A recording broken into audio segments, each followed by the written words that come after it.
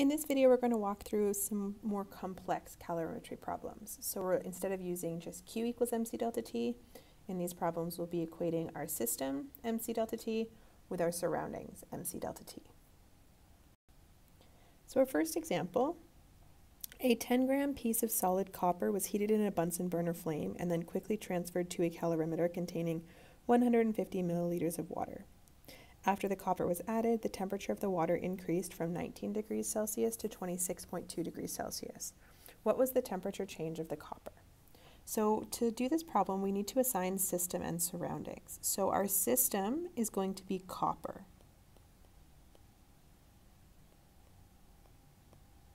And so we know the mass of our system is 10.0 grams. The specific heat capacity of copper is 0.385 joules per gram degree Celsius. You can get that from page 3 of the Chem 30 data booklet. And we're solving for the change in temperature of copper. Our surroundings are going to be water.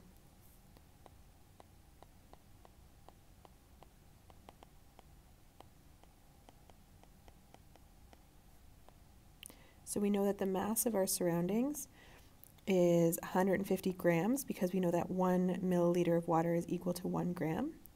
The specific heat capacity of water is 4.19 joules per gram degree Celsius, also available in your data book. And the change in temperature is 26.2 degrees Celsius final minus initial minus 19 gives us 7.2 degrees Celsius. So now we can equate our two equations. So we have mc delta T for our system is going to equal to mc delta T for our surroundings. And we're going to put a negative sign in front of the surroundings because our copper is going to get colder. So it started in a fire and it's being put into water, so it's going to cool down. That's going to experience a negative energy change. Our water is going to get warmer because something hot is being added to it, and we see that in the temperature change. So it's going to experience a positive temperature change. So this negative sign just helps us equate the two. So we're going to rearrange this equation to solve for the change in temperature of our system, so change in temperature of copper. And to do that, we're going to divide both sides of the equation by mc of our system. So we're going to divide both sides by the mass times the specific heat capacity of copper. And so now we can just plug in our numbers. So we have 150 grams of water times 4.19 joules per gram degree Celsius times 7.2 degrees Celsius, and that's negative. And that's going to be divided by 10.0 grams times 0.385 joules per gram degree Celsius. And we get a final initial temperature, or temperature change, sorry, of 1,175 degrees Celsius, and that's negative. So the copper's temperature decreased by 1,175 degrees Celsius. In our second example, we're going to look at two solutions. So a sample of hot water, initially at 84 degrees Celsius, was added to 45 milliliters of cold water, initially at 4 degrees Celsius. After mixing, it was determined the final temperature of the combined water sample was 57.5 degrees Celsius. What volume of hot water was added? So again, we're going to assign system and surroundings. So in this case, I'm going to call our system the hot water.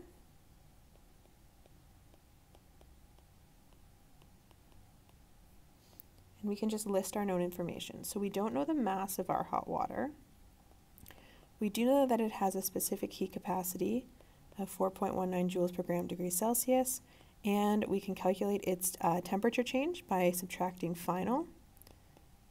subtracting initial from final. So 57.5 minus 84, and we get a temperature change of negative 26.5 degrees Celsius. So now we're going to assign our surroundings. In this case, our surroundings are going to be the cold water.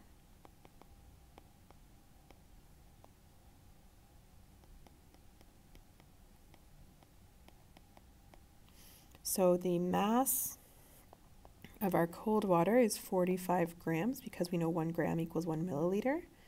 The specific heat capacity, again, 4.19 joules per gram degrees Celsius. And our change in temperature, final 57.5 minus initial 4.